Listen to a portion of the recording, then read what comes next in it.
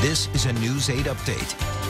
Hi, good morning, everyone. I'm Laura Hutchinson. It's Thursday, February 8th. Here's a look at what we're following this morning. Black ice is a very big concern this morning across the state. Yesterday's snow led to rain in many areas, but now those wet surfaces are freezing up because temperatures have dropped well below 32 degrees.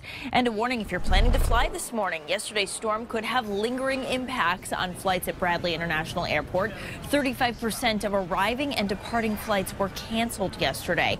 There were also a small number of delays. Officials say there may be more cancellations and delays this morning as well because of those icy conditions. A new study out this morning shows drowsy driving may be causing more crashes than we think. AAA says 1 out of every 10 crashes is caused by a drowsy driver.